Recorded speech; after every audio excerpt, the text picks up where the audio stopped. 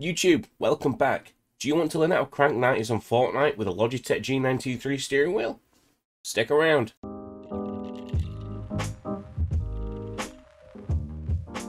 So, to get things started, you want to head over to your preferred search engine and search for this program called JoyToKey. You want to click on the first link here, click here where it says download the latest free version. So once you've installed the program and run it, you'll end up with a screen that looks like this. Now this might look very daunting to start off with, but it's actually quite simple to do. So for this, we're not going to be using the pedals to control the character in Fortnite. We're going to use the steering wheel and we're going to use the gear stick. So the first thing you want to do in this application is go to settings and configure joysticks. And what you'll see here is configure game controller properly. Click on here, which opens this box here. Obviously I've got the Logitech G Hub G923 racing steering wheel. Click OK, click OK again, and then we're good to go. So as you can see with this program, if we turn the wheel left and right here, you'll see there is inputs showing here. If we put the stick forward and the stick back, we've got inputs here. Now I already have these things set up for games I've played with before. And to choose your select input, it's as simple as this. You double click on the select thing, you click in here, you get rid of that, and let's say you want it to be on F, for example, you click on that. If you want it to be H, click H. But for this particular one, we're going to want W, as forward is W. So as you can see now, when I'm moving the gear stick forward, we're creating an input, and we're using W as the input.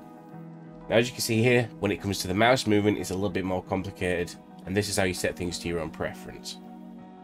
So again, we'll double click in here, and what you want to do is find the mouse section on here, and let's say we want the left input on the wheel to be left on the mouse.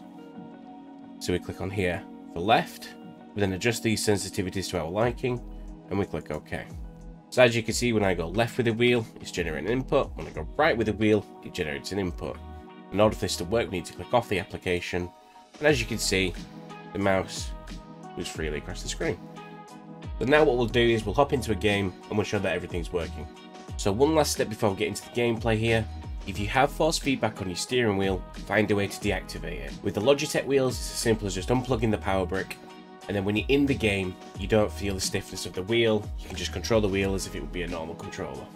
Also, another point, if you're enjoying this content, like, subscribe and comment. It helps me out, it helps the channel grow, it helps me bring amazing content to you guys. So now all we need to do is load up a game, test the wheel and test the settings. And here we are in the lobby, and as you can see here, I'm going forward on the stick, backwards on the stick, forward on the stick, and we turn left and right. We're also hitting as well. We're jumping, we're crouching, and we're swapping. So it all works. Obviously now would be a perfect time to set your sensitivity out. As you can see, I'm turning around a million, yeah. So you can sort all your settings out, sort your sensitivities out, and get rocking and playing some Fortnite. And that's it. That's how you play Fortnite Battle Royale with a Logitech G923 steering wheel. Thank you so much for watching. Like and subscribe if you're new. I appreciate everything you guys do for me. I'll see you in the next one.